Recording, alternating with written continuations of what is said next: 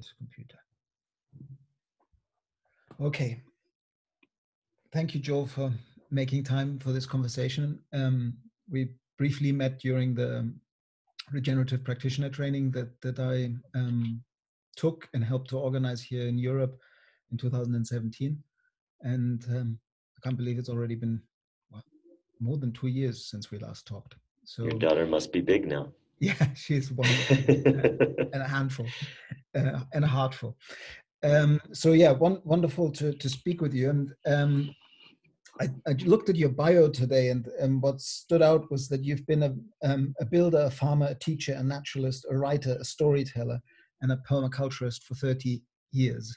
And in this series that I've started of having conversations with who I consider elders of regenerative practice, people like you, I like to start with inviting people to just talk about what got them onto this path. What are like maybe some of the key moments that really you still think of that you made a decision there, or yeah, what has informed your path, and tell us a little bit about how you got here now. Yeah, great. It's a great question. And as you know, right, the way we understand things is through stories. Right? That there's a way in which wherever you are in the story, you're connected to everything else in that story, both behind us and in front of us. And for me, it's really clear. I grew up, my dad was a builder, so I spent a lot of time in that industry, which is one of the last places where people work outside except for agriculture, right? And at that time, there were no nail guns. There were power tools, obviously, but it was very much still a craftsperson, skill-oriented, trade-oriented endeavor. And I was born in the city in Philadelphia, and when I was about 8, we moved out to the country where my mom had grown up. What was then the far edge of the suburbs has now been swallowed by the suburbs of Philadelphia. And so I grew up in fields and farms and barns, and spent most of my time in the forest, remnant forest behind my parents' house. And I didn't know the names of species. I didn't know many of those things, but it spoke to me. And it was where I felt comfortable and things made sense. And so that's informed my life ever since, that there's ways in which much of my life has been a way of trying to give back to everything that I was given by that beautiful little forest. And spending so much time in that forest, I began to wonder about the original people there and how they had lived in that place in different ways. And so I began to read all the books I could, and came upon a copy of Black Elk Speaks in the mall one weekend with my dad. And it rocked my world. That it was being a child of about the same age he was when he had his great vision. It wasn't well filtered. And so it gave me an entirely different view of the world, of not only this sacred spiritual level of reality and of the living world, but people being a part of a harmonious living whole and moving around and being in relation to all the cycles and changes and developments and evolutions and contributing to those in the landscape and the more than human community, right? Everyone is elders. So I was, 10, 12 years old, stealing my mom's Virginia Slims to make tobacco offerings to trees before I cut them down to build forts, right? And entirely clueless to ideas like cultural appropriation or anything else, because I was just trying to follow what spoke to me. And so when I went to college and I came here to New Mexico, I had a job remodeling a house because that's what I knew how to do. I had grown up doing that, and we were almost done, and a landscaper came and started to repair the damage we had wrought to the land, replanting native grasses and native plants, and it made me realize I would much rather do that than create the damage. So I got a job doing native landscaping here in Santa Fe, and I did that throughout college with Plants of the Southwest, and then I became involved with a agricultural seed saving project here at one of the pueblos, at Okeawenge, San Juan Pueblo. And we put together this amazing seed bank that went on to become Seeds of Change. Mm-hmm. And I began to learn about permaculture. My boss at Plants of the Southwest was actually Ben Haggard, and that's where I first saw permaculture and permaculture 2. And I went off and did a permaculture course at New Alchemy in the late 80s with John Todd and Bill McClarney and Rosalind Creasy and all these heavy hitters. And that was my second PhD supervisor, so I know him. right, yeah, Hugely influential on me. So, yeah. And soon after that, there was a weekend workshop here in Lamy, New Mexico with Bill Mollison. And I realized I had gotten a huge amount of the Rice Krispies and not a whole lot of the treat. So there was a lot of very great depth into techniques and technologies and not so much about their relationship or reading landscape or any of that.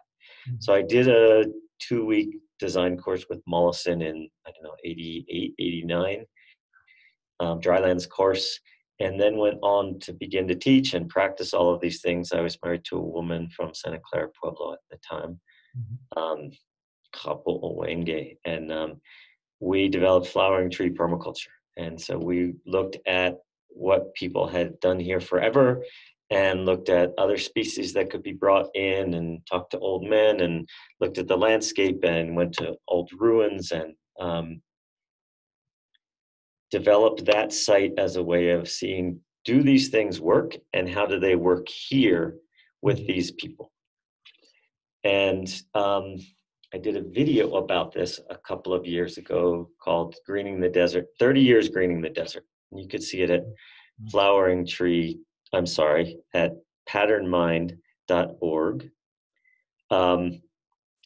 And the beginning sequence of that film is zooming in on Google Earth, and you see the desert Southwest.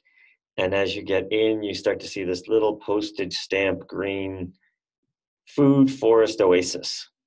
And when I first made that sequence, I patted myself on the back and thought how wonderful that was. And in the middle of the night, I woke up and realized my point was not just to demonstrate these things worked. It was to change how we see the land and how we relate to the land. And if I had done it effectively, that little oasis would have spread everywhere. It would be like the first blades of grass in a meadow, instead of that it remained this little isolated postage stamp. And it's in Guy's Garden, and people from around the world have seen it and been inspired by it. But I was not intelligent enough at the time to know how to design a process to engage the community, to change how we saw the land and treated the land differently. I had this mentality of build it and they will come, to show that you could do this and everybody's going to change their mind and change their lives. And that was very naive. It's such a deep lesson. I mean, of course, we need these watering holes and we need these examples, but how much energy of amazing people is going into making their one permaculture demonstration plot, being stewards of those 2, 6, 15 acres and doing a beautiful job with it, but not looking at how the yogurt culture can turn the milk into yogurt. Absolutely, yes. That it's not strategically placed, it's simply placed.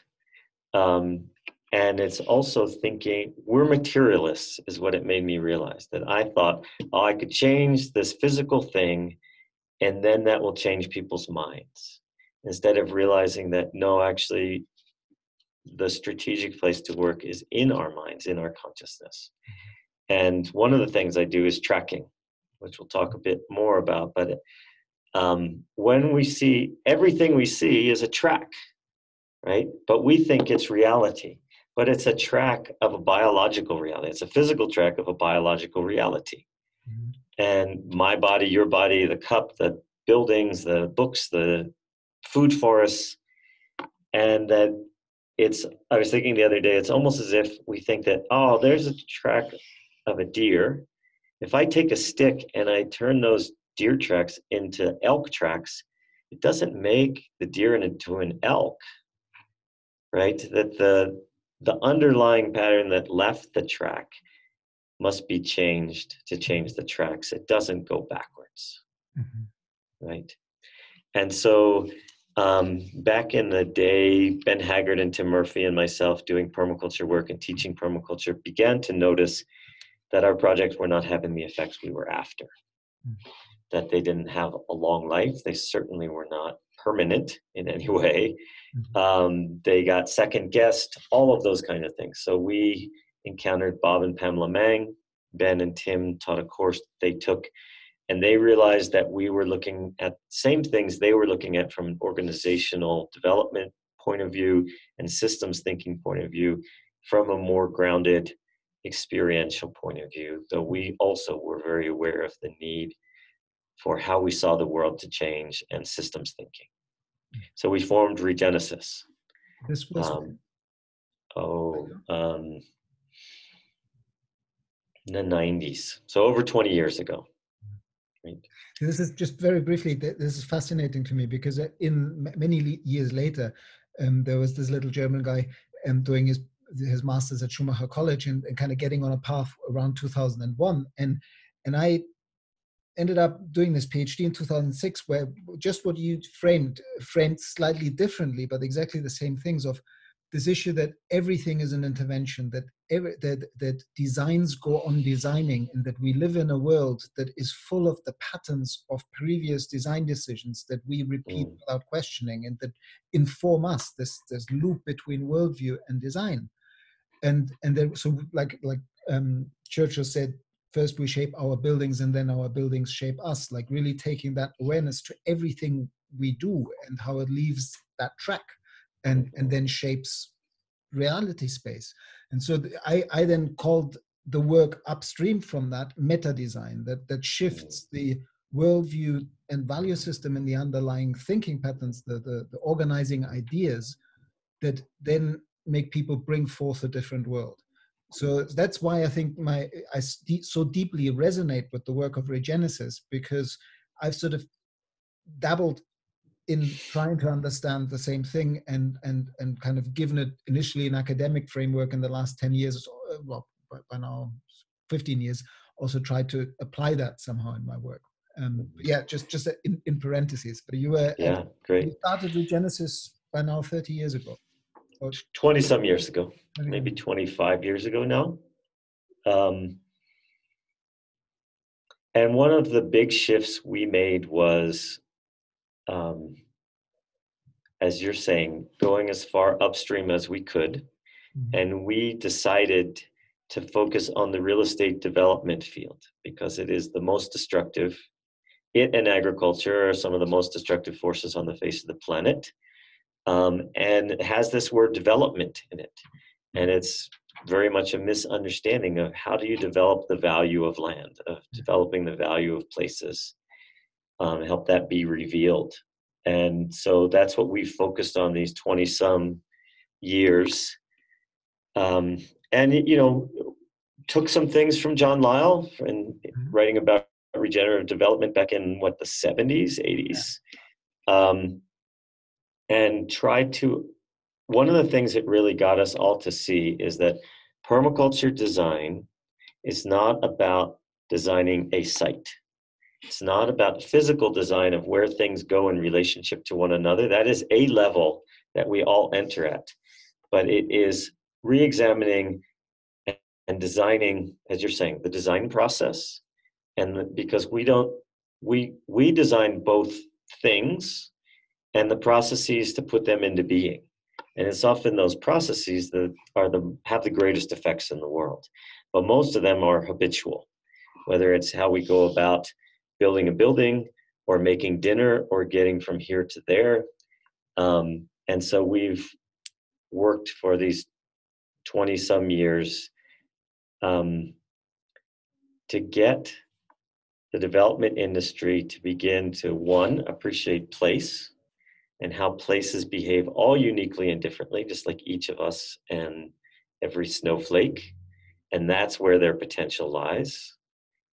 And to begin to re-examine our worldview and to actually engage stakeholders as an essential piece of it, not to convince them to let you do what you want to do, or to get everybody's opinion, but to go on a developmental journey together to reimagine what this place could be, understand this place as a very deep level as a larger being that we are like organs within, and to look for how do we help regenerate the innate potential in each of us in this place as a socio-ecological whole.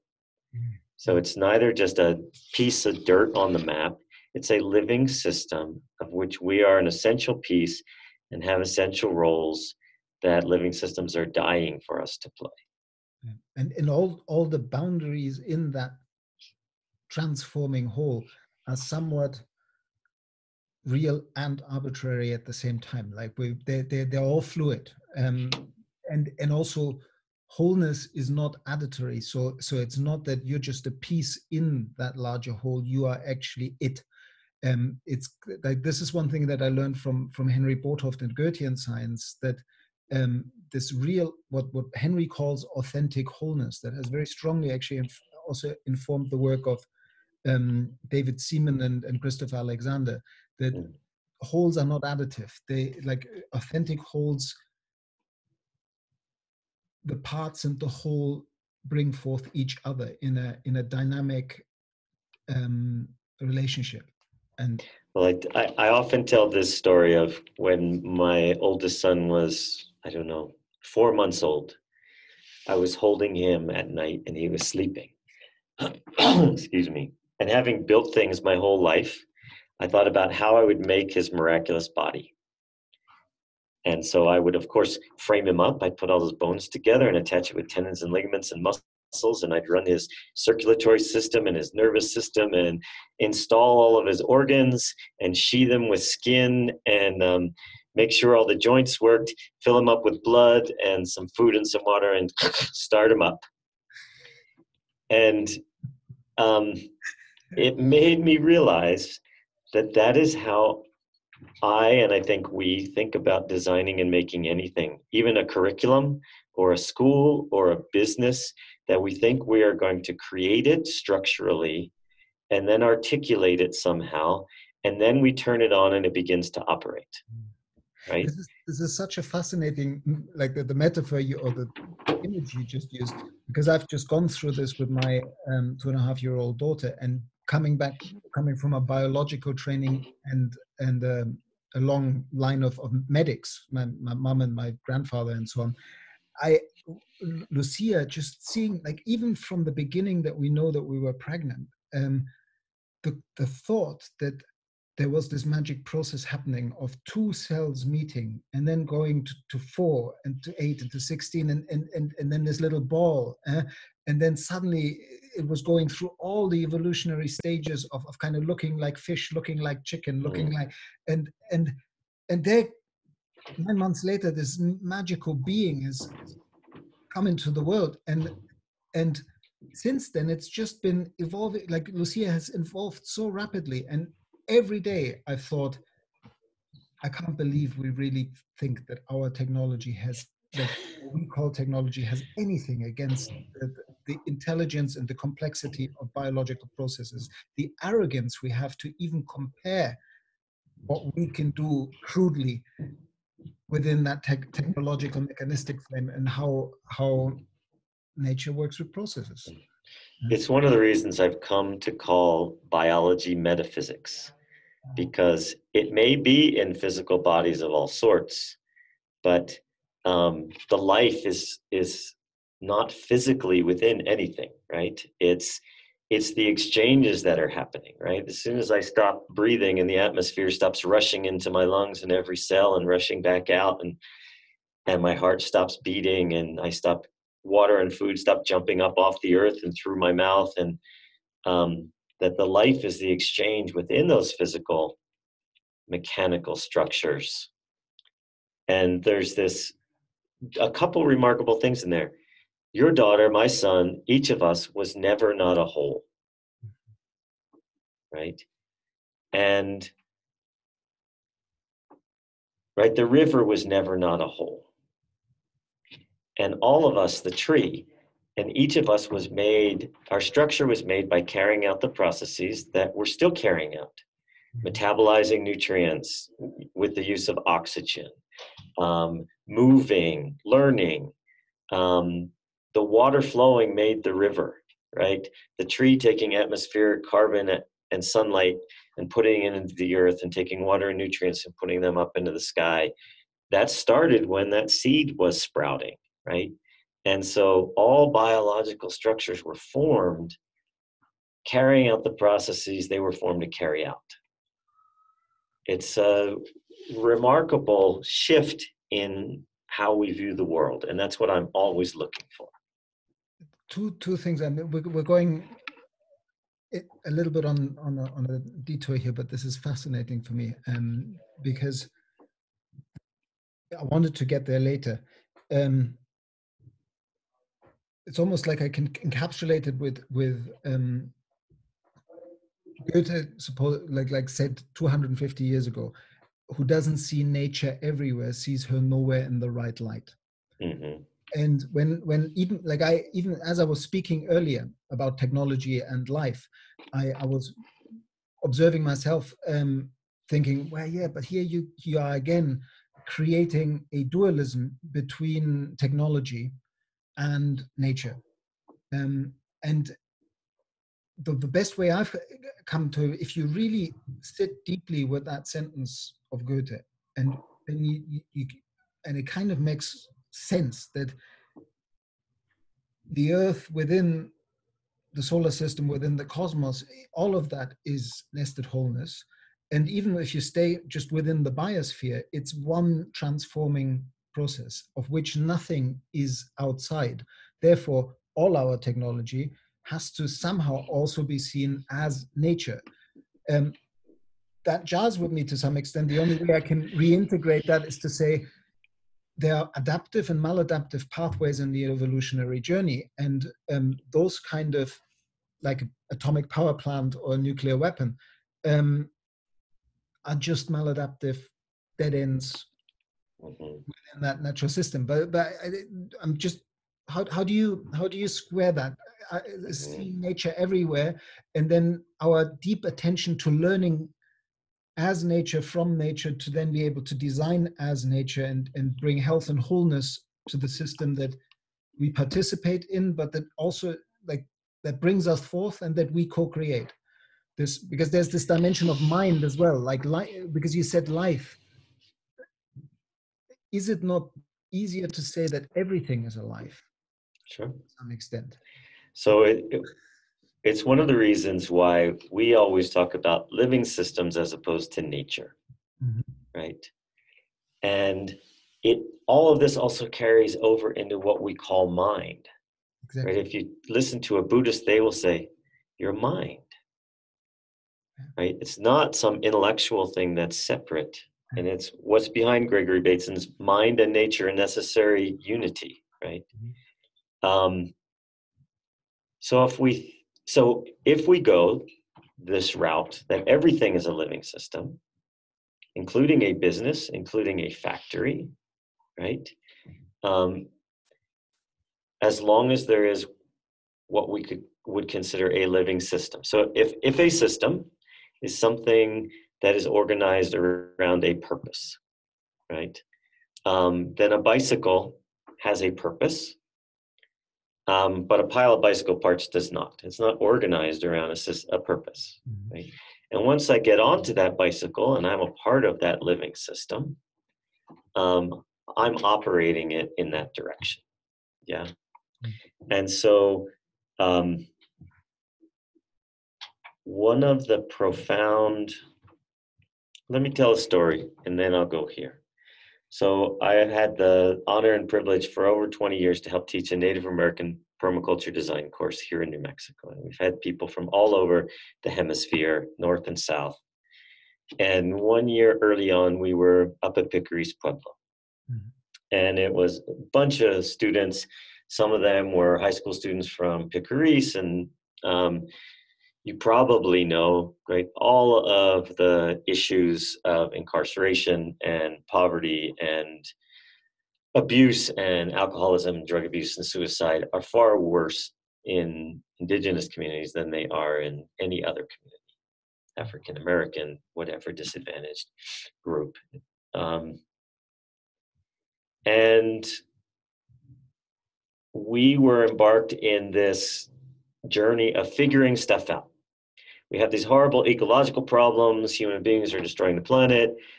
We can do water harvesting, and we can do this, and we can do passive solar, and thinking that so much of it had to do with technology. And I was supposed to be up in the front of the room, and this old man gets up, and I'm thinking, what are you doing? This is important. And he looked around to everybody. It was after lunch, and everybody's a little sleepy and chatty. And he said, everybody make a fist. And hold it up. He holds up his fist, and he says, see how your knuckles go up and down, up and down, up and down?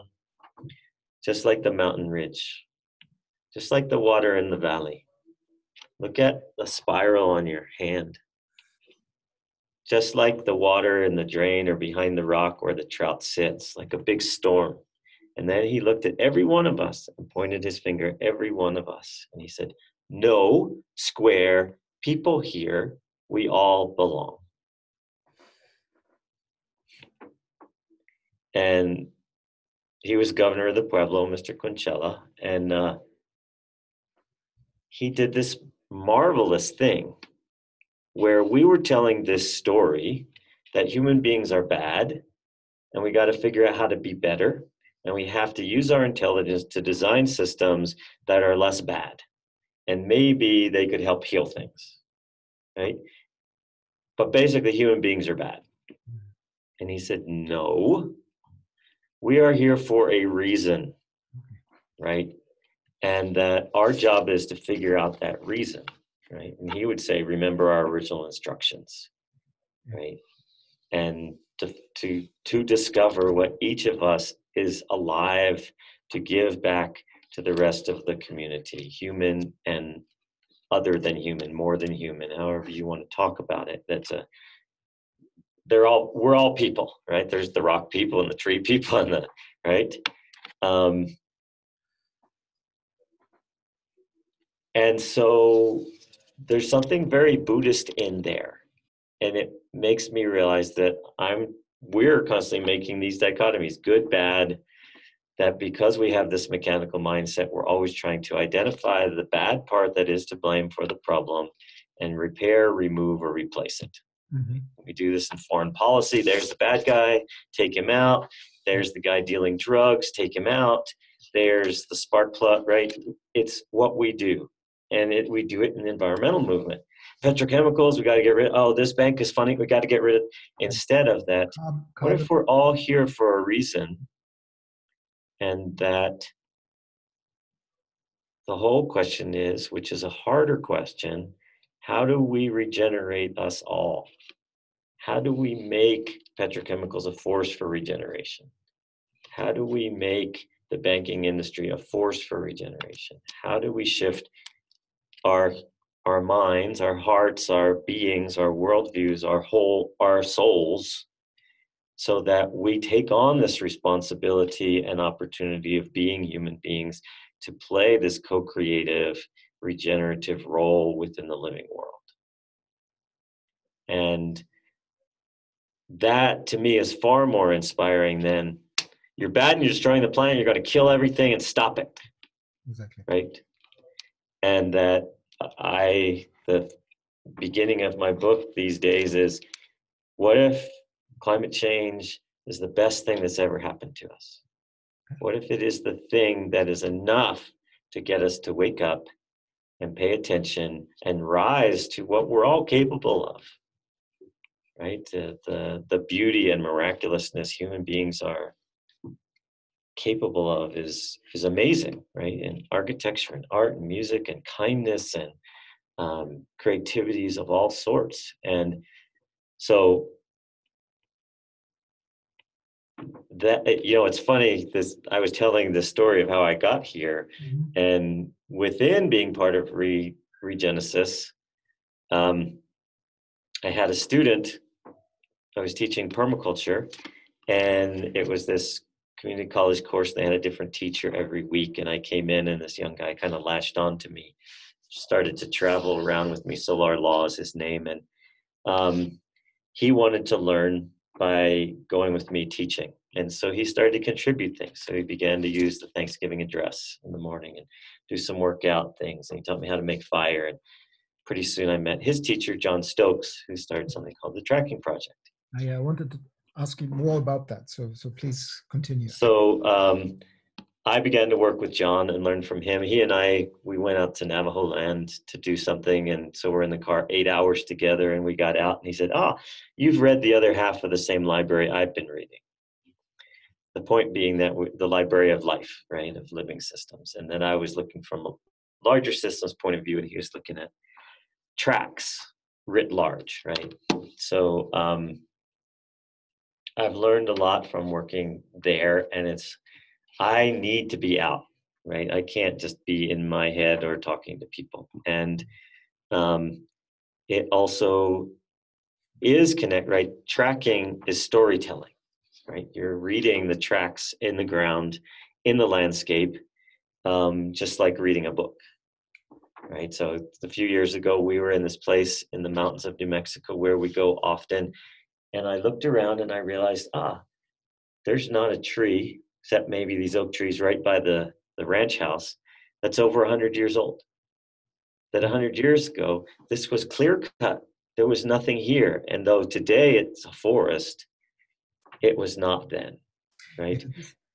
This is something that we often, like I've noticed this here on Mallorca, that people have an idea of what the original landscape looks like. And then if you just scratch the surface a bit and look into the history, like here, for example, everybody thinks of Mallorca as the land of the almond blossom and almond trees around the landscape.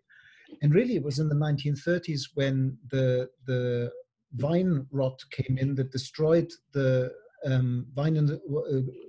grapes industry in both France and also came to Mallorca, that all the vineyards were ripped up and the almonds came in. So it's not that old. Right. Yeah. And so how do we use what we see so that in our mind's eye, we can see this longer story, this process? And every story has a trajectory. And our lives are in one little piece of this millennial, multi-million year story. And how can we play a role in that so it's moving it one direction or the other? And the thing that is striking to me is all these things, permaculture and the living systems thinking through regenesis that comes down to the Sufis and Gurdjieff and Charlie Crone, and tracking, they're all patterned ways of looking at the world. That you're looking at the surface to see what's essential, what is out of time and space that's behind it, because it's there that we can work that makes the mechanical world, the physical world different. Whereas if we don't change that, we can make the physical world different, but it will revert. Exactly, yeah. Because that's the fascinating thing about that idea of resilience, that so many people think resilience is always necessarily a good thing, but really the resilience of the degenerative patterns that we've created, and what we were talking earlier, the way our minds have been colonized with certain thought forms and organizing ideas, that's what bounces back. We try to keep doing things and we think, yes, we've achieved something. Look at this. That's an example. We can do it everywhere now. Copy paste.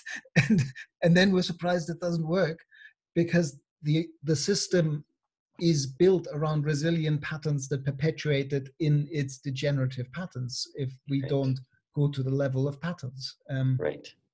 But briefly, just for the sake of people learning more about it, because I when I looked at your website and I kind of clicked through to the tracking project, I was struck by 100,000 people having gone through that program, and having worked with kind of vision fast and solo time in nature and time outside myself. And while I haven't done any of the tracking work like the John Young, H. Shields pattern myself yet, also deeply resonating with that approach and seeing how transformative it is to people. So learning about yet another watering hole and organization that has taken 100,000 people through such a program. Please share a bit more on this. They had something Sure. called the Arts of Life program that I think you're also involved in. Yeah, I want to say one thing before we get there. Yeah. Okay, so this, you were talking about the colonized mind, right? Yeah. So Paulo Freire is, in Pedagogy of the Oppressed, coined that term. And he was looking at why is it that we have these remarkable revolts, and then the previously oppressed people, when they get into power, they're as bad as the people that were in power before them. And I was in Zimbabwe a few years ago teaching permaculture, and I got to see this firsthand. And when I was in college, Zimbabwe was a great hope for all of us, right? There's Bob Marley songs about it. And Bob went there, and it's as you're saying, because if our minds still think that power is overpowering, when we get into power, that's what we will do, right? And so I think mostly what we're up against is how do we not decolonize our minds, but rehumanize our minds, indigenize our minds, so that we are part of a living system, and we begin to think and work in that way. And it's striking to me, right? Even resilience is a physical, mechanical term. Right? It's not even a biological term. Even like, what's the biological mechanism for that? What would be? And so I'm always trying to notice how my mind is colonized by that mechanical point of view, and how I might think about it and phrase it differently, how we would use, and it's difficult with the languages we've got. Mm. So one of the things, so the tracking project, my friend John Stokes, he was in Australia many years ago and followed a young woman there, and he ended up teaching at an Aboriginal community college, and all these old guys began to teach him things. And he wasn't trying to learn any of this stuff. And they taught him to play didgeridoo, and they taught him to track by like taking him to the park and watching kids get off the bus and say, "Oh, that one doesn't have a dad at home." "How do you know that?" "Oh, watch, he can't kick the soccer ball. Nobody showed him how." And so he realized they were constantly tracking. And then he came back to this country. Someone sent him to meet Tom Brown. And he said, "Oh, that's a word I can use for all this stuff I'm learning that I would like the urban Aboriginal guys to learn and appreciate from their culture."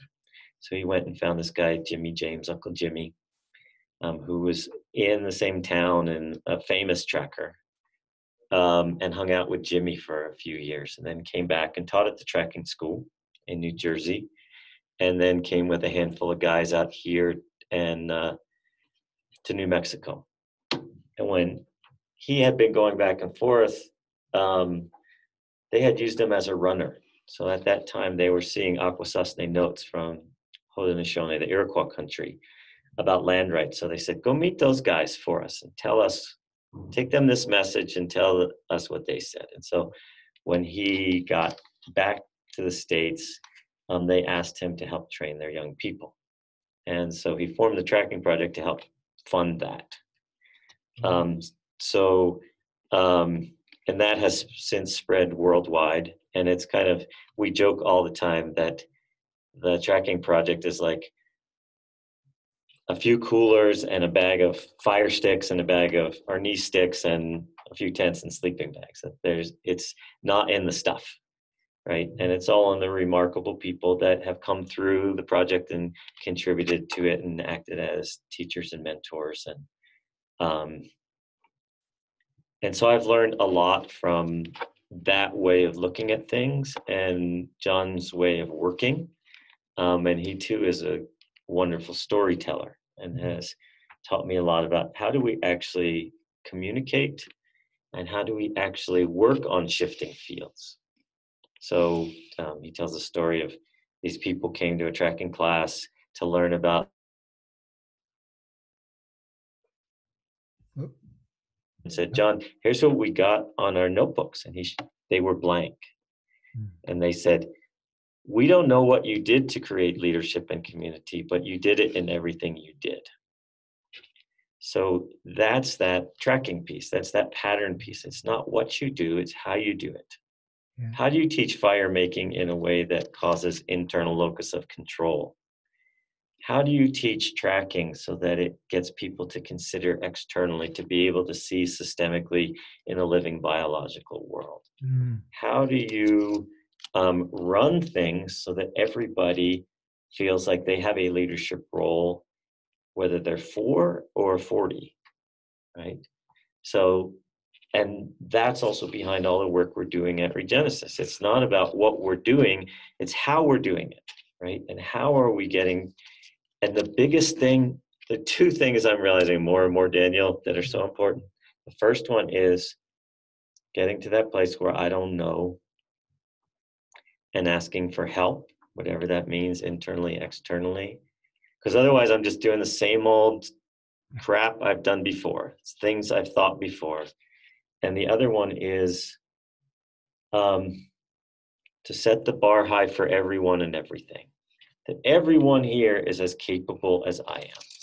That they are, excuse me, it's about me helping them be creative. It's not about me being the creative genius. Yeah.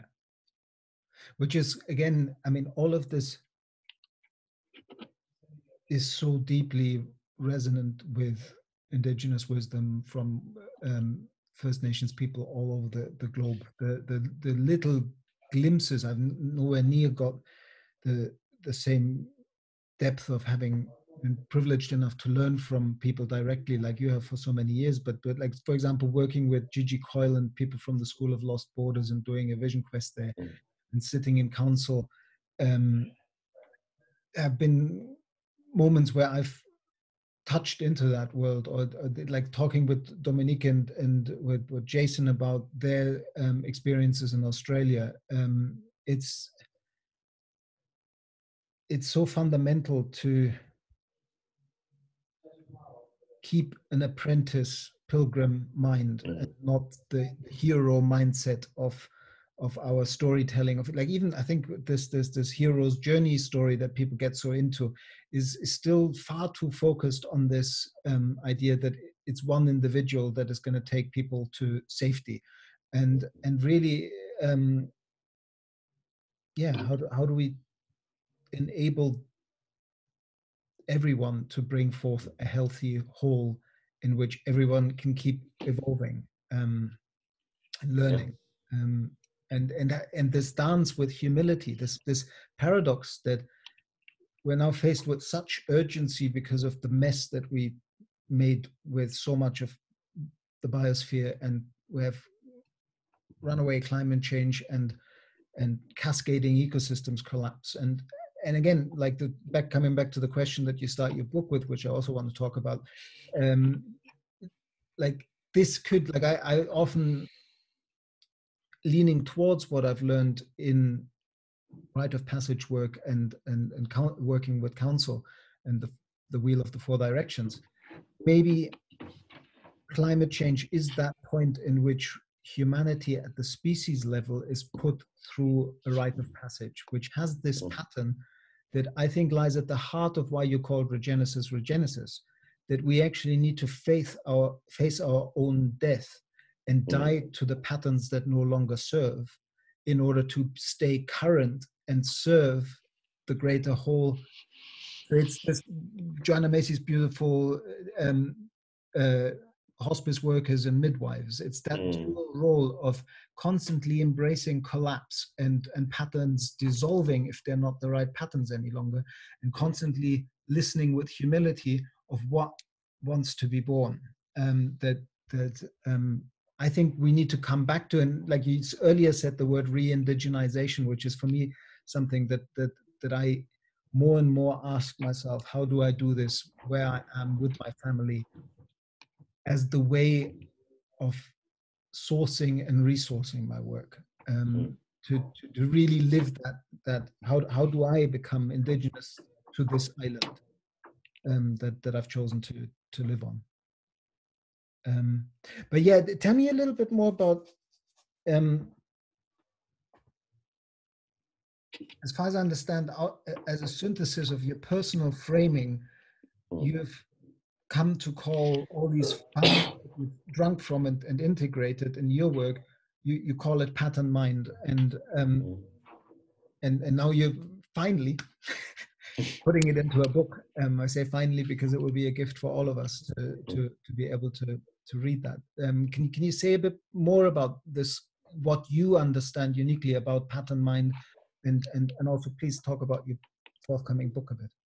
Yeah, I would love to. And I want to say one thing about this idea of indigenous peoples re-indigenizing, that there is, it's easy for us all to romanticize Native peoples. Yeah. And that it's one of the things that I learned living on the reservation for almost 10 years is there's, it's been bad.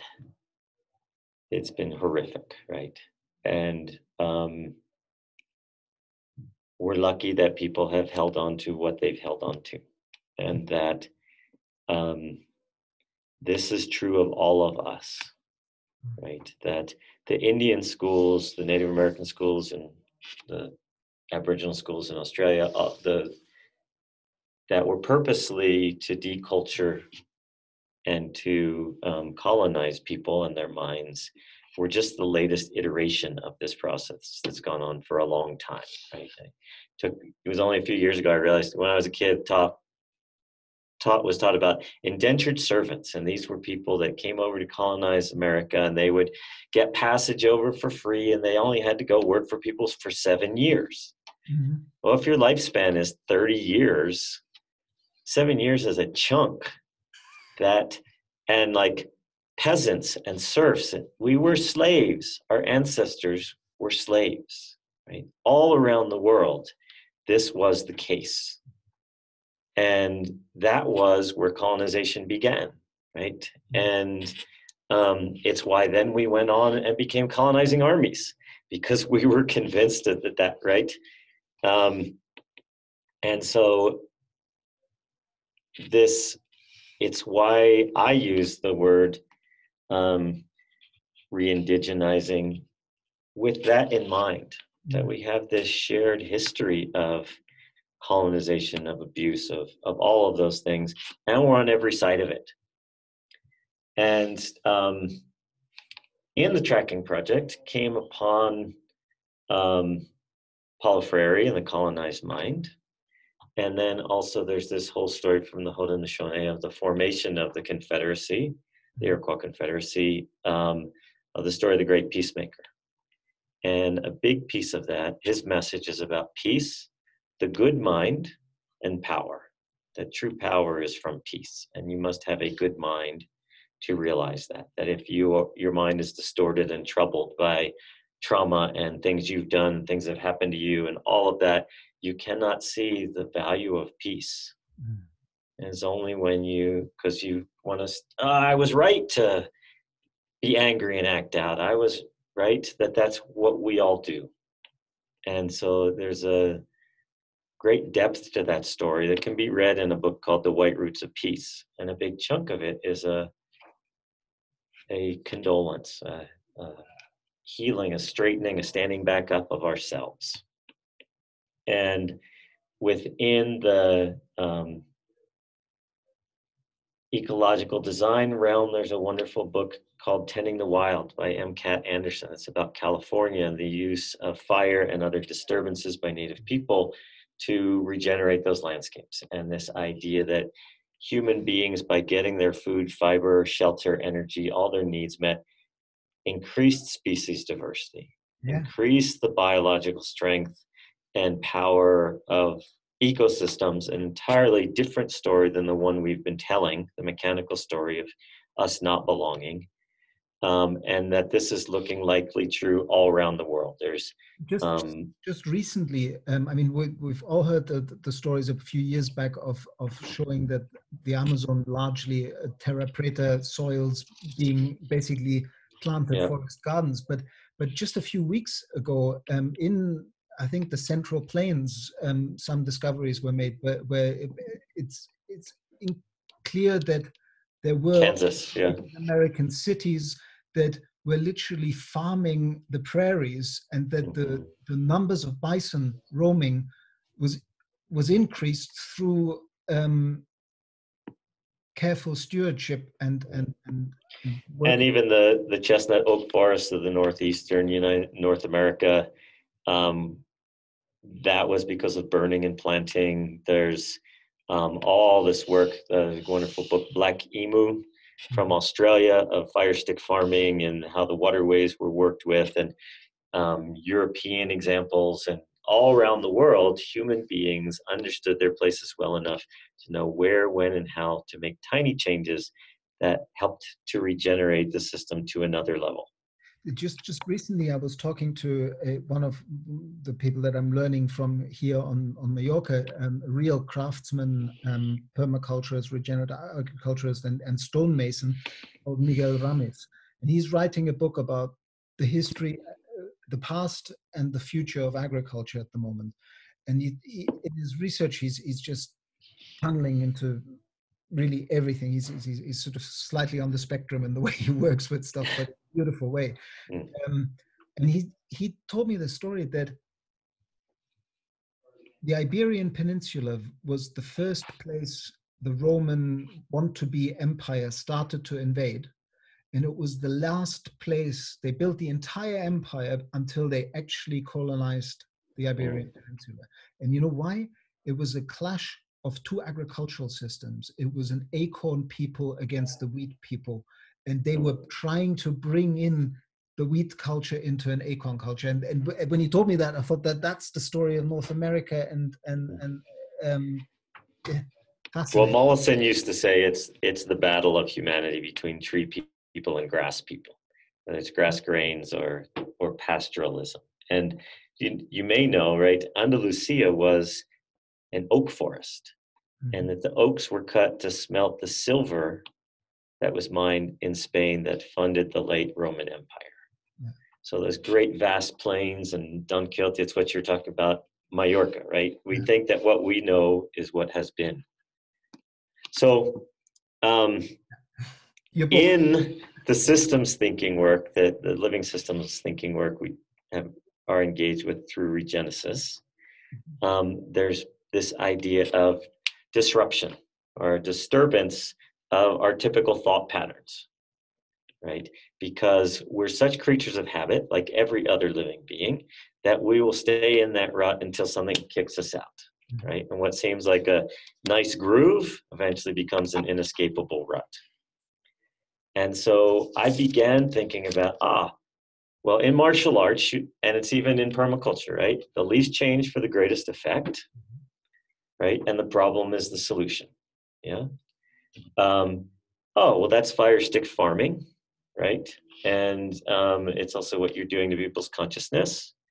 And so I thought, cool, I got that. So permaculture, I decided, was not about designing things, but it was about observing the trajectory of ecosystem, ecological succession. What level are we at? What would be the little disturbance that least change for the greatest effect that would bump the system up to another level of ecological succession, right? Which is what we see native peoples doing all around the world. It's usually taking what we call a climax system that's senescent, and some disturbance moves it back to subclimax. So everywhere we look, subclimax systems are more species diverse and more productive. The aspen are far more productive than the spruce fir. The chestnut oak, far more productive than the beech maple. Everywhere you look, that's the case. As well as there's cascading impacts from it. You burn a mosaic pattern of the forest and kills the thin-barked trees and encourages the nut trees, but it also buffers the pH of the soil. It's also going to buffer the pH of the waters, as well as the pH in the estuaries, which is going to enable all those shellfish to bloom. So you have oysters sufficient in the Chesapeake Bay to filter all the water within 24, 48 hours. But then I began to realize, wait a second. It's not just about disruption like we keep talking about so commonly in this era, right? It's not just you disrupt something and something new will emerge. Something may emerge, but it may not be better, right? Or it may not be richer. So you have to do the tracking. You have to do the observation. You have to not know, be a part of the system, and observe in a non-attached way, right? So that's like if the disturbance is where the seed is on the soil surface, there's all the root work that needs to go into deciding what story I'm going to tell you, right? Because most of us heard a story, had an experience, read a book, had a teacher that totally altered the direction of our lives, right? And then there's the whole branching of the tree. We must practice it. We must continue with other people to be engaged in this process of rehumanizing ourselves, of developing ourselves, our minds, right? Our whole minds, as nested within larger beings that we're part of, that are minds, right? Gregory Bateson's whole point is that an ecosystem and a species, all of us bear the marks of mind. Well, again, as we were edging, I mean, both these topics of where does life begin and where does it end? You were like I was thinking these Gaian cycles, like the carbon atom that's now in my lung, now it's here. Was it alive then and now it's dead? In a similar way, I think if we really go upstream, it is reframing how we think about what is life and understand this life as a planetary process that manifests through us, but that all the wisdom traditions speaking about eternal life speak about the Gaian cycles of life being eternal. When you sink in with them, then you're given eternal life, because then you're thinking of yourself as an expression of 3.8 billion years of evolutionary journey. Yeah? But similarly, mind, even beyond that, if we, I have this hunch, and it's a not knowing, yeah, that consciousness is primary, that what we're seeing as physical world is the enmattering of consciousness and patterns of consciousness, which are patterns of relationships and interactions and information flow between momentary jewels in the jeweled net of Indra, manifesting as you or me or tree or river. And you don't have to answer to this one, a bit of a tangent, but that's basically, I believe that this is this dynamic phenomenological worldview where we really bring forth a world in conversation, like Maturana and Varela like to say. Everything matters. Like our conversation has causal agency across these scaling fractal patterns of place and consciousness.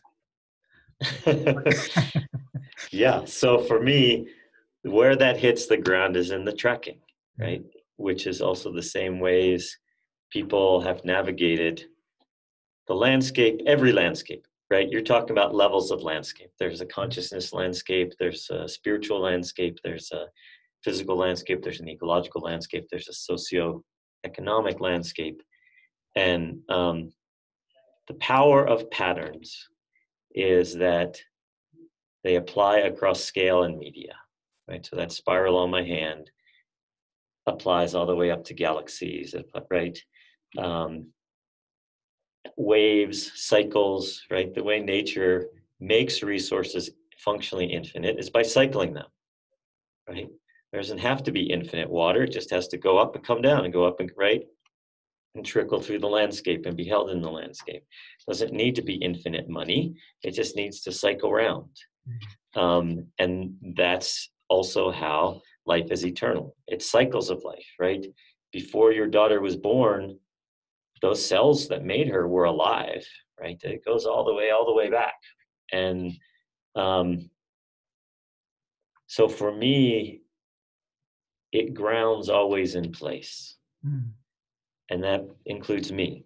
Who am I? How do I work? What are the gifts I have to give? And even beyond that, David Bohm, he says, when we talk about subatomic particles, we're going to a mechanical mindset. Those particles are fields, they're waves, right? And so one of the things we're always working on is how do we shift the field? And as long as we're telling a story, which is we are bad and the only way to work is by shifting things mechanically, and by God, we're going to stop this bad things and we're going, right? We're going to do the good things. You know, that's where you see very directly consciousness making the world, right? Because of the way I see the world, I do certain things that makes cups and laws and all kinds of stuff, right? But if I go to, the most effective place to work where causality works is in shifting the underlying patterns and fields. Mm. And that's something we need to do together. I can't go off and do that for anybody, right? There's this thing, I was thinking about, I don't know if you've read the Hero with 1,000 Masks by Joseph Campbell. In the introduction, he talks about regeneration. And this is right at the end of World War II.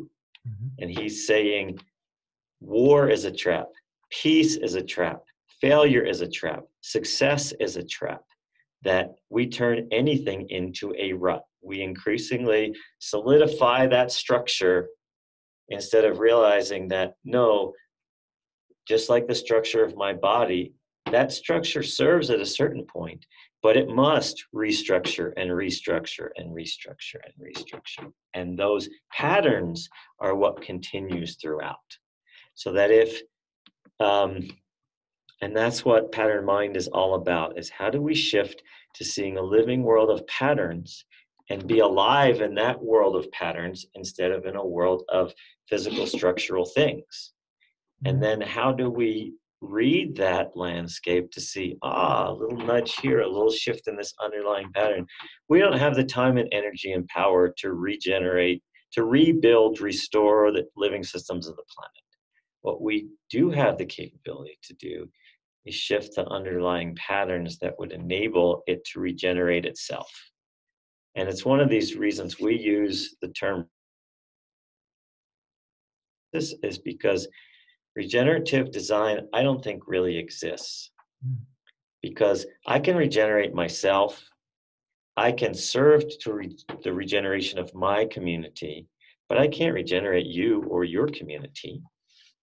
It has to come, regeneration must be from within. So what we're always working on is building that capacity and that capability. And that's why if I'm the expert supplying the answer, it doesn't develop anybody's capability or capacity. It's working with people and places in a way so they develop the answer. They develop the path. Yeah, I mean, that's so resonant with, I mean, that's why, like, I purposefully put designing regenerative culture has a paradox in it, because culture emerges and it is never designed, but we all co-create it through our thought patterns, what we communicate and how we communicate, even just what we pay attention to, and how we pay attention. That's why, like, I've got 250 questions running through my book in order to invite that practice of not at the end of a chapter saying, oh, I've just talked about bioregional development, here are the 10 principles of bioregional development. The minute you just reformulate those 10 principles into 10 questions that still speak to the patterns behind the principle, you invite people's participation, and you understand that co-creating regenerative cultures is about living the questions together. But tell me a little bit more about the book you're writing right now, because you just started a crowdsourcing. So it's bringing these three threads together, because they're all thresholds to seeing a pattern world: the living systems thinking, the permaculture ecological design, and the tracking, right? Which you could just as easily call navigation, right? How do we see the patterns of the world to guide us? Yeah. And using those, and particularly stories, to help people see things anew, right? So even that story of Mr. Quinchella about all no square people here, right? It totally changed the way I was seeing the world, and maybe just for a minute, right? So then I have to practice in some way to continually re-see the world, to continually question the things I'm most certain of. And that's hard work and something we can't do alone, right? And it's something that must be practiced. So this is all meant to be, there's this image amongst the Haudenosaunee of the white roots of peace. That's why the name of the book about that story is that someone were to encounter the little white root tips of the tree of peace, they could follow those roots back to the tree of peace and take shelter there and learn about peace. And so it's one of the ways I'm seeing this book is that there are many things included in it from all the teachers I've had throughout my life, even if I just encountered them in books or they were trees or mountains or whatever, so that people could follow those little roots back to those sources. And it's told as a large arc through little stories and lifting the patterns out and helping us re-see the way we see, ourselves and the way we see life, so that we can engage at pattern level and actually work in the way that we must be working if we want to regenerate the planet. Not just arrest death, which is, as you were saying, that's the wrong way of thinking about it, but what is the core pattern of how nature does work, right? You mentioned before we began to record this, Gregory Bateson's quote about most of our problems come from thinking differently than nature works. So how does nature work?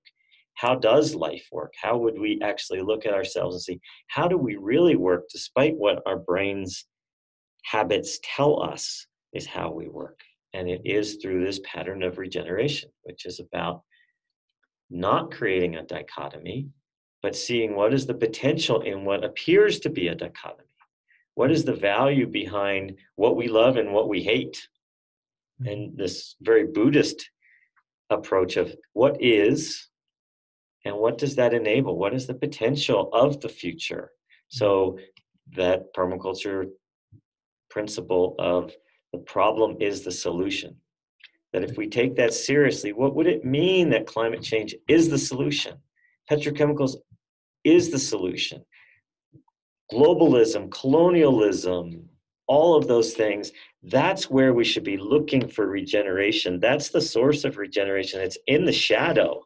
It's in the muck. It's in the dirt. It's in what we are trying to cut off, right? Absolutely. I mean, this for me, this was a gift because I moved to Mallorca almost 8 years ago now, with this intention, like after having spent a lot of time at kind of eco villages and working with transition towns, looking at the community scale of whole systems designed for sustainability and all that, I realized that the real transformative patterns have to be looking at that nested wholeness up to the bioregional scale. Like, so yes, it's in place, but we have to, like I call it scale linking design, and that somehow in the synergies you can build between communities and places within a watershed or within an island like Mallorca is where things can really, where even that conversation where you engage people at the regional scale to say, what is the potential of this place, can really flourish. And so for the last 8 years, I've been sort of acupuncture, exploring how can I start this conversation here? And I've worked with a couple of documentary filmmakers that were making documentaries about sort of stories of hope. But recently, I've basically come to the conclusion that really has just been affirmed with what you said, that since the island is 85% dependent on tourism, the only way to engage a conversation powerful enough to shift the patterns of this system is to turn tourism, the problem, into the pathway for regeneration. And the key is we have no idea how to do that. Exactly. Right? That's an idea of how to start the conversation and who to involve in the conversation, right, and see what happens. And the thing that I've been learning over the past few years, particularly through TRP, the Regenerative Practitioner, which is this education program that you went through reGenesis, is I've been stuck on that greater whole being something on the map, that it is a greater living whole. And that living whole might be agriculture in the Mediterranean. Absolutely. It might be the economic system, one of the living holes we're working with now is natural history museums as a living system, right? And it made me realize again how physical my mind is oriented. Even when I'm thinking in living systems terms. That, and I learned this from my students working on some projects with them in their coaching cohorts and their resourcing cohorts, that I was going always to the watershed, and I had to realize, oh no, we might be working on architecture in a region. We might be working on forest regeneration in a region.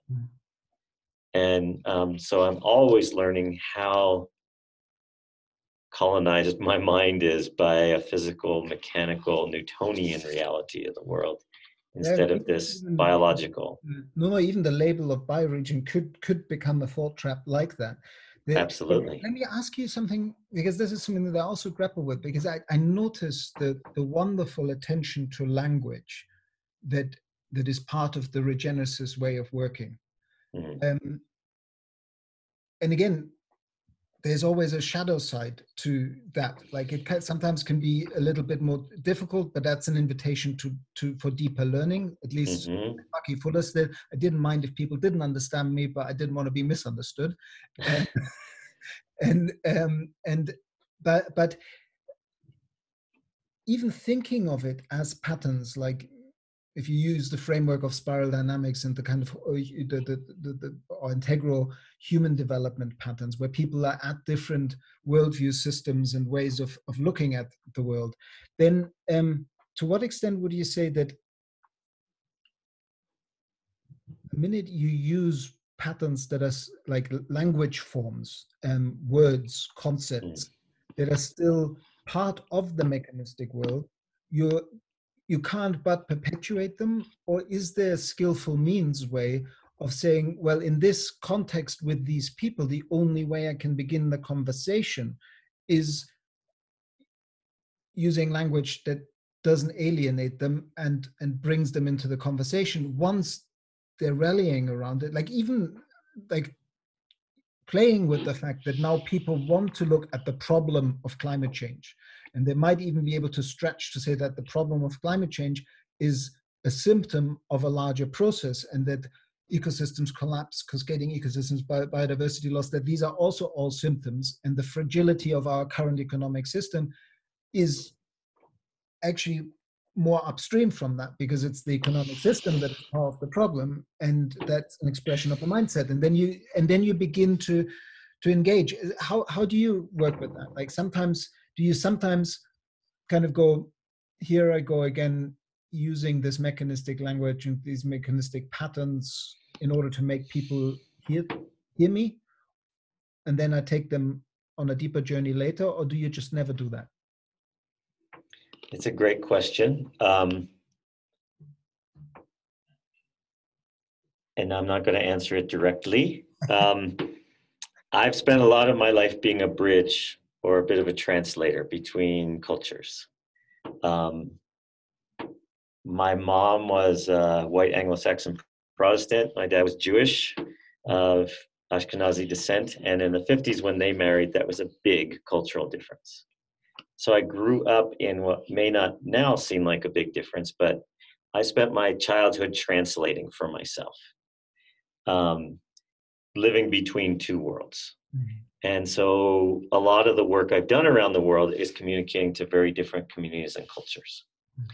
And one of the things I've learned from Carol Sanford, which I think is great, you never meet people where they are, you lead them. You see where they are and you lead them.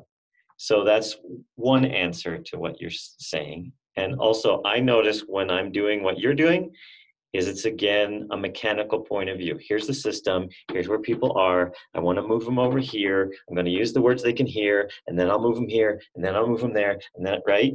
And it's the thing I always try to remind myself of is that what really matters is what's outside of time and space. And what keeps us trapped is that we are thinking we are trapped in time and space. And that is what is core to a linear, dichotomous, mechanical, physical worldview. Wow. Right? And I don't always know how to do that. And I've got to get to work on time. And the kids got to get there. And I get right. But it's what I have learned over the years, whether it's from sacred teachers or my experience in the wilderness or working with communities, that the most effective place to work is in the field, shifting the field that creates a different physical reality that enables us to have different thoughts, to see different things, to be in different relationships to one another. And so I'm always looking at how am I reverting to a mechanical way of creating this living world instead of going, no, how would I be working on a field? Mm. Wow. Thank you. And I'm not always good at it, and I'm not always successful, but I know that that's where we've got to, that's what it would mean to really have a patterned mind. Wow. Is that's where we are living, right?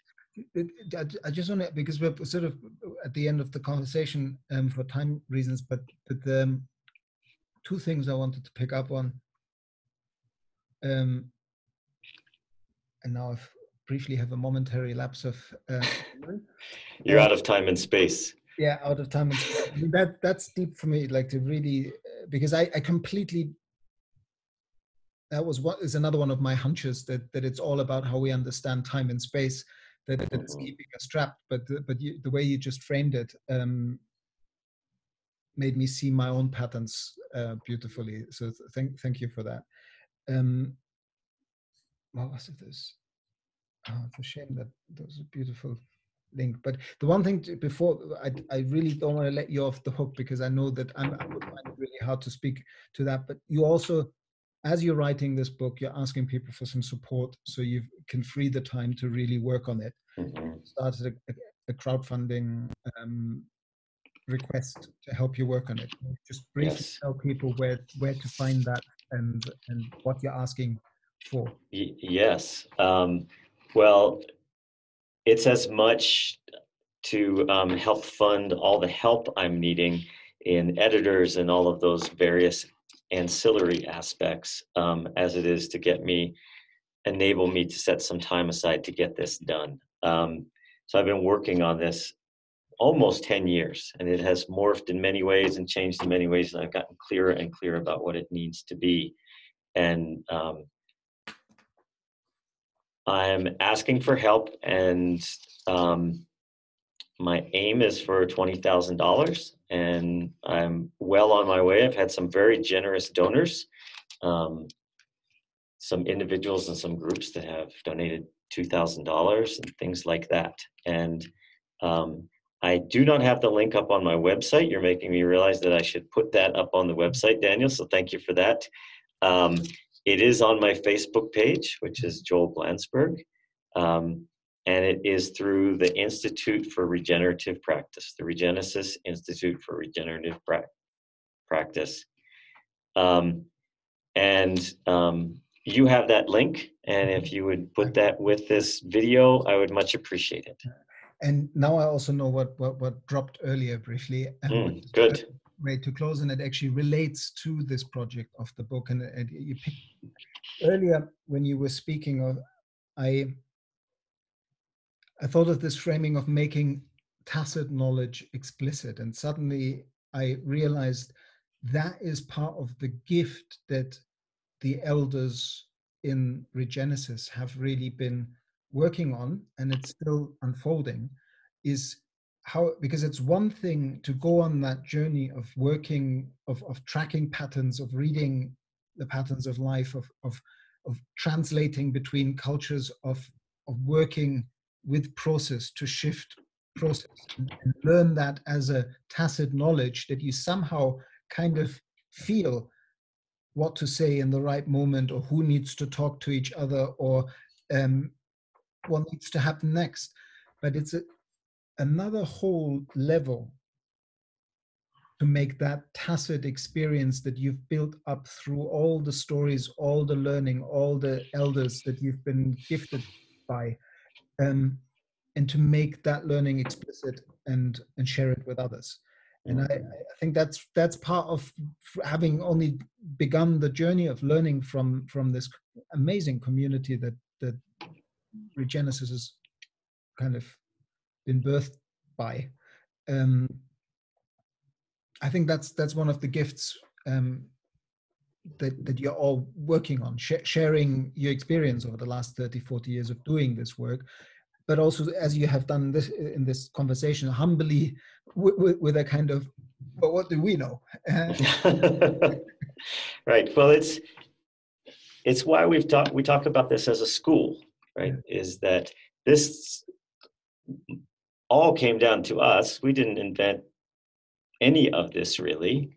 It's just, how do we apply it? How do we learn it? How do we develop ourselves? And that it's why we started the educational programs, the development programs, community programs, is because if it dies with us, that's no good, right? It's like a martial arts or any kind of lineage, is that the teacher's job, the sensei's job, which means the person just a little further down the path, is to make sure their students excel beyond their abilities, right? Because if it's not going up each time, it's going down, right?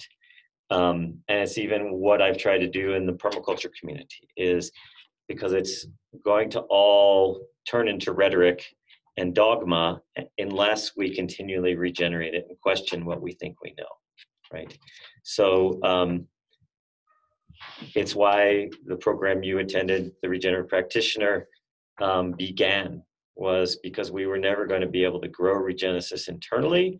We were going to have to help to develop a community around the world that would do their own work, and we would mentor them in their development so that they could do this better and better and better. Right? Because it's not a one-shot deal. You take a week-long course or a month-long course and you got the information. Yeah. It really is beginning to understand how to develop your capabilities. But you do it so beautifully. Like just from me tracking the beginning effects of that work, like of course the one community really stands out is Auckland Bay and the work in New Zealand, but also in Australia, and the Bay Area has a strong cohort now of multiple graduates from the TRP coming together and building, and also the European edge is growing after, like the first European TRP was here on Mallorca in 2017, but now there's one coming up starting today, not tomorrow, sometime very soon. Yes.